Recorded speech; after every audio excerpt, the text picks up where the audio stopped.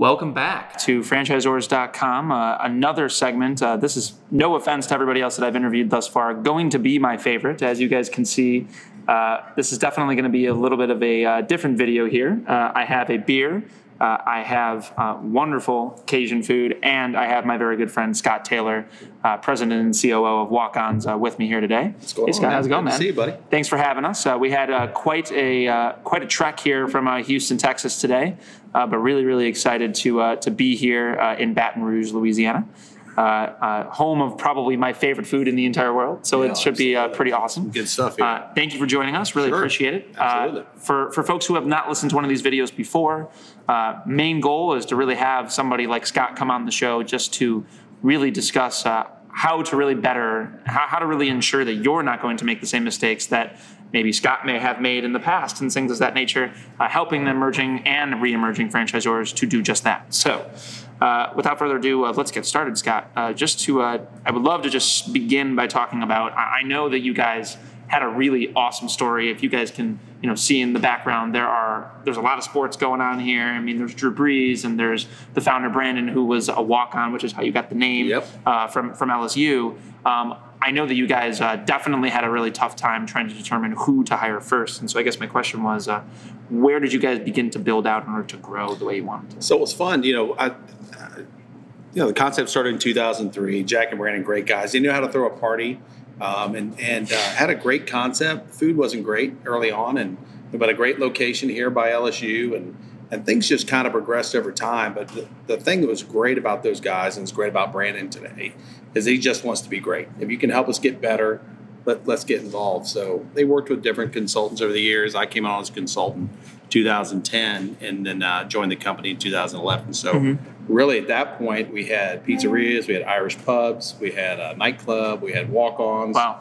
But we had no systems. We just had cool brands that were doing really good, but weren't scalable. So the first thing was really kind of cleaning up systems and cleaning it up and getting it going. And we opened a couple of restaurants in 2011 too. Nice. And so what would you recommend for folks who are, who have a system that they really love and they adore, but they don't necessarily have a lot of scalability to it? What was one of the first things that you did that you thought was super helpful or to change it to make it what you guys are today? Sure. So I think it was just defining what we do. So there was a lot of great things going on, but you could ask 3 different people and they'd give you a different answer as to what we did or why we did it, and sometimes even down to specifications on the food. So we just went back and defined every single thing the walk-on's way. We call it the wow.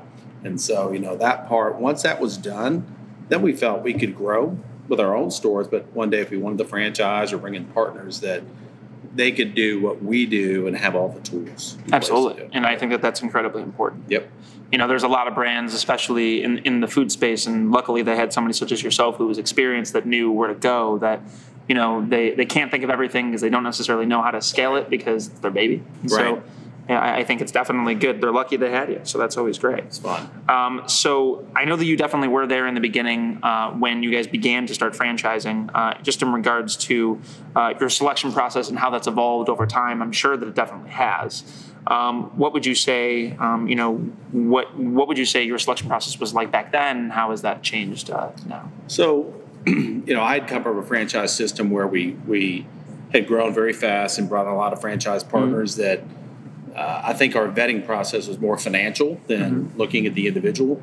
And the culture is always so important here. And so I think Brandon's fear, excitement about franchising, my biggest fear was like bringing in people that we didn't get along with. It didn't sync with our culture. And we're a very social brand. We have a bar in our office for a reason because we drink at it. I thought you were kidding when you were like, oh, people will drink. And I was like, oh, no, he's not kidding. We like to have a good time. Luckily. So if we're going to partner with people, we like to people we want to hang out with that have the same values, believe in our culture. And so that was really important early on. And I feel we've been pretty successful selecting people that, once again, we like to hang out with, mirror our culture. And it's been good. And I guess my follow-up question to that is what do you feel that you've learned from those first few people? Because I think that it's really important. The first 10 people, are obviously, and you guys hear this again and again and again if you watch multiple videos of ours thus far, but the first 10 are super important. What would you say is really the largest lesson you learned from those first 10 franchisees? I think, the excitement about the brand and allowing people to take on more than they probably should have in the beginning. We had franchisees. Our first area developer bought the rights to 10 locations. I mean, opening one restaurant, one walk-ons is a lot. 10, in a market today with ground leases and the costs and things involved, I think we just, we probably should have said, hey, let's do one. Let's do two, and not 10. So I think we've gone back now and said, hey, let's not do these big area developments. Let's scale it back and let them grow into the areas that they want to be in. Absolutely. Great. So on the topic of, your franchise offering just in general, the restaurant space is incredibly competitive, as we know. We go to the multi show and we see each other there and things of that nature. And, there's a lot of different brands that are there. And I guess my question is how do you guys find a way to differentiate from all of those other folks? Sure. So, looking around here, we're not in one of our restaurants, but we are a sports bar. Yeah. This is legit food in front of you. So take the TVs out. We're a legit South Louisiana restaurant. So you put those two together, great food, this environment, and a culture that really involves, that walk-on mentality where it's team before self. It's the name on the front, not on the back. Absolutely. Our teams kind of have a chip on their shoulder. We're not supposed to belong here. We're not supposed to be great, but we are great. But at the same point, we're not arrogant. We want to get better every day. I used to tell the team, hey, we sucked less today than we did yesterday. We're never going to be great. But at some point, there's I think the difference between good and great is in the details. We really focus hard on the details, but we're really, really good. And but it's the food, it's the culture, and it's just this concept of game day with a taste of Louisiana. Yeah, absolutely. And for those who obviously can't smell the food because they're listening and watching and not here in general, I'm kind of sad that I can't eat it right now. Yeah, so I really understand. You, man. Those beignets I really understand. So I think that that's definitely a good place to really differentiate for sure. And I think that in addition to that, I know that you guys obviously do differentiate from a consumer standpoint as well. So I guess I am really curious is that do you feel that the way you guys differentiate is similar for both, from a franchise development perspective and from a consumer perspective, or is there a different edge to that? I think it's very similar. So once again, we're a sports bar, but and sometimes we don't like to say that because if we get put in the same group with sports bars are the places you go to drink, and if you get really, really hungry, you might eat something. Our customer comes in to eat first, and the sports is lanyard. They come in, it's a good time, but there are as many women and families in our restaurant as there are guys sitting at the bar, or seniors, or grandma and her tennis club, or whatever it is. That's reflective in our franchisees as well because they see this brand, how they use it, how they experience it, and it's something that's a lifestyle brand that they want to be part of because they really relate to the culture, and it's something they can be proud of. Yeah, we're definitely going to talk about culture in a second because I think that one of the things that I walked in and said to you the moment I did walk in, because I had heard amazing things about this office, and I said to you, I was like, if I were to work for a franchisor, it would look pretty similar to this. Pretty fun spot. I think that it definitely it feels good to come into work every day at a place like this. So it definitely makes sense that consumers would agree with that. Now, we're going to take a more serious turn here and kind of discuss, get into the numbers a little bit. I know that you guys obviously do have a really large footprint, so unit economics are incredibly important. Yes. So I'd love to just dive into that and really determine how you guys actually make that data actionable and what you guys do to actually become better based off of the numbers you have at your Sure, no doubt. So we focus, play to your strengths. Our food has become our strength. If in 2003, if you're at Walk-Ons, it was our weakness. In fact, it was probably a deterrent. Today, we hang our hat on our food. It's amazing quality scratch kitchen food, and our average unit volume is over $5 million. Wow. I don't know many restaurants, especially in our space, that are even close to that AUV, and it's 80% food. And to give people context, what's the investment for you guys? So anywhere from 1.3 to 2.4, depending if you're doing conversions or you're coming out of the ground with it. Doesn't include the real estate, but that's your FF&E and your other expenditures, from hiring your people to startup capital. But so to give folks an idea, that's a lot of money. So it's a lot of money, but you're doing a lot of volume. We're doing 100,000 plus a week, so you've got to focus on top line. So from a business standpoint, we are a top line driven company. I think a lot of companies focus on the middle of the P&L. How can we squeeze labor? Hey, let's cut portions and see if we can drive the food costs down, trying to improve the bottom line. I can tell you in almost 9 years, we've never cut a portion. We've never gone to a lesser ingredient. We've only amped up our portions or amped up the ingredients, and that's driven top line sales. People know when you cheapen things, and so focus on the top line drives the bottom line. And then everything in between that, the economic model works. This is a good model. Absolutely. Great. Thank you. So I want to dive into franchise sales a little bit because you guys have obviously had a lot of success in the past couple of years. I think that you guys have really grown quite a bit. And I guess what the folks are probably wondering, because they're seeing you guys around shows now and you guys are beginning to have a more national profile, is where your leads come from. I think that that's obviously important, and how you're actually finding these awesome franchisees that you guys have that are making $5 million AUV. Sure. People would obviously love to know how you guys find these people. So from a social media advertising standpoint, we don't do any advertising. Mm-hmm. We're not on any lead generator websites. We're not driving SEO. We're not pay-per-click on Facebook. We're out in the market, and we're always out in the market with our food. So if you see us at a show, we're serving crawfish etouffee, duck and andouille gumbo. We're out in the bar, sometimes hanging out with your dad. Almost always with your dad, hanging out. But we're social, we're fun. People see what we're about. And by the way, come eat with us. And so those people socially see what the brand is, engage, and we meet a lot of people that way. Mm-hmm. And then we're still a referral business. I mean, great customers, franchisees refer friends, and that's how it's been. But our growth is paced.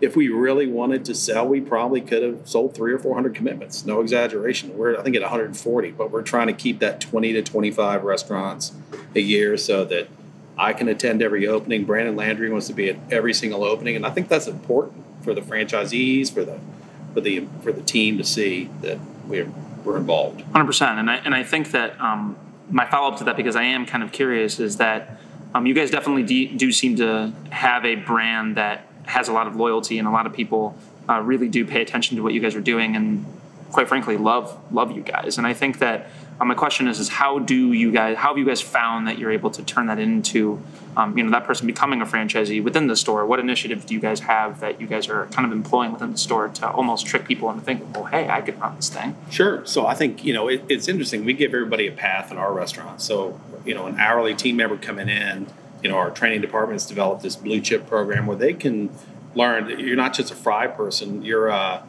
chef, and you could eventually be a kitchen manager. You could be an operating partner. You could be a general manager for us. There's growth for that. That culture permeates to the customers as well, because our team is just so engaged in this culture. It's got to be the right fit. I had a phone call with a prospective franchisee today, and they're asking a lot of great questions, a lot of great financial questions, all important. But I was like, man, this is a lifestyle. First thing you got to ask yourself, do you want to get in the restaurant business? That's a big decision. Number two, do you want to be in the franchise restaurant business? Number three, do you want to be a walk-ons franchisee? Let's get past those three, because the other part, that's all easy answers. You can figure it out. I can point you to a franchisee. But I think people get into things because it looks exciting. And the restaurant business, especially that has a bar, people are excited about it. But most people only sat on this side of the bar and never worked that side of the bar. And it's a lot of work. It's a lot of work. And so we try to educate people as to what they're getting into. And once they're all in and they're successful. Absolutely. Great. Thank you. So I think that you guys, it's very clear that your franchise sales process is something that a lot of people would want to replicate. And I think that the number one thing that I'm mainly curious about, because you have this beautiful space, is what your strategy is for discovery days and what you guys do to utilize the space, because it is so great. And as you mentioned to me, because I watch a lot of sports, and to be honest, every single time I watch College Game Day, and there's something with LSU. There's all these screaming heads going crazy in a walk-ons, and I figured out that that's right over there. Oh yeah, absolutely. So I would love to kind of hear what your strategy is for. So Discovery Days are really an immersion. So we want people to come and meet our team, learn what we're about. We're very proud of our support system. I think we had 33 people hired when we had 6 corporate stores and no franchise restaurants. Which I don't know any franchise system that does that. We invested heavily on the G&A. Drew Brees on the wall helped funding it. Brandon, our other partner Rick, said, guys, we're going to hire a lot of people knowing that it's going to come. But when that first franchisee opens up, they're going to get the same support the franchisee 100 got. So part of this Discovery Day for us is they come and they meet all these people, see what they're all about, spend time. We have lunch with them. Ideally, they stay overnight. We take them out for dinner. We have drinks. We just visit and just make sure that it's a good cultural fit. We also will disclose people with their FDD and all that, obviously, but we would not sign an agreement at Discovery Day. And that's clear before anybody comes here because we don't want that. I mean, they're having a good time. Right. Trust me, you're going to have a good time. If you come to Baton Rouge and you hang with our crew, you're having fun. But you need to go home and think about it and do your due diligence. So I've woken up with a couple headaches with hanging with you guys before, so I understand. Yes, but without an FTD in your exactly without an FTD in my pocket, so it doesn't necessarily even mean you need to be a prospective franchisee for that to happen. So it's definitely good. But yeah, I mean, I totally can see why this would be an amazing space to have a discovery day, and I think that we have fun. And I mean, sure, there's golf simulators, you got air hockey, you got Papa Shots, there's stuff to do, and so we're having a good time. I think it's also important. You said something that I think I really loved was that it's also really important to ensure that you're having fun and that you really feel like you can get along with that person because you're going to be in bed with that person for however long the franchise. It is a marriage. So. It's a marriage, and so there's a business relationship, but this is, like I said, we're a social brand. We're a social company, and we've got to like each other. Yeah. And there's a lot of people with money. There's a lot of people that want to invest with you, but I don't like you. You don't like us. I mean, we probably shouldn't be in business together. Absolutely. Understood. Well, thank you. So I know that, as I kind of mentioned when I introduced you, the other half of your title is not just president, it's also COO. So you obviously do have a very large role from an operational standpoint. And I think that you probably would have a lot of really awesome things to say about, tips and tricks that you may have to really, have a good relationship with your franchisees. In addition to liking them, obviously there is a business aspect too. So 100%. So, I think you've got to define what you're really serious about. You got to define what the negotiables are.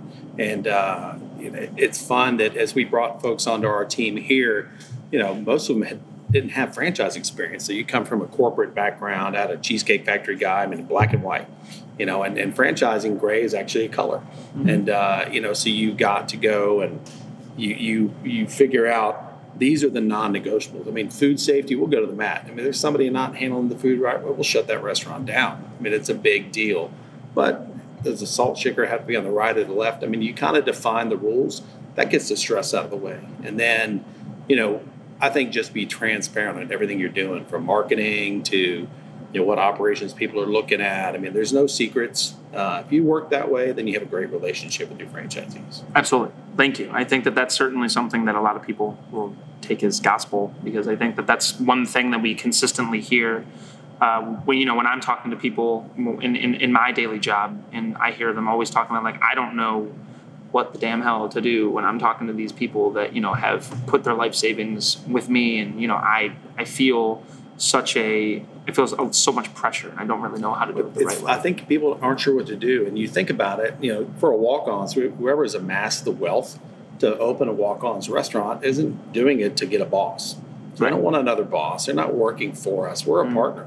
And so we're in this together. We look good together. We look bad together. So decision-making on our end, we have to think about how this affects our franchisees, not about how it affects us first. And I think likewise on their end, if we do that, we're making great decisions and everybody gets along. Absolutely. And they're easy calls. You're not like, oh my God, this franchisee's calling. Just put it to voicemail. You just take the call. Absolutely. That's very important. I agree. So we have brought this up a couple times, but I think it's really important to define how you guys got there. When it comes to your culture, I think that it would be really cool for people to kind of understand the process that you and Brandon had when you guys really, started to franchise this really extensively. I think it would just be really important for people to kind of understand how you got to the point that you guys are today. Because obviously there is such a culture.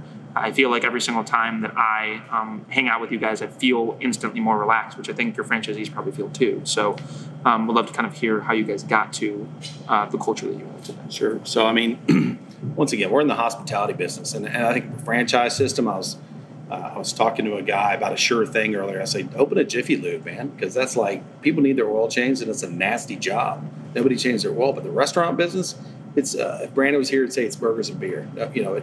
It's keep it simple, keep it lively, keep it fun, and we just have a good time. And I know I've said that 100 times, but I do think that's where our culture starts.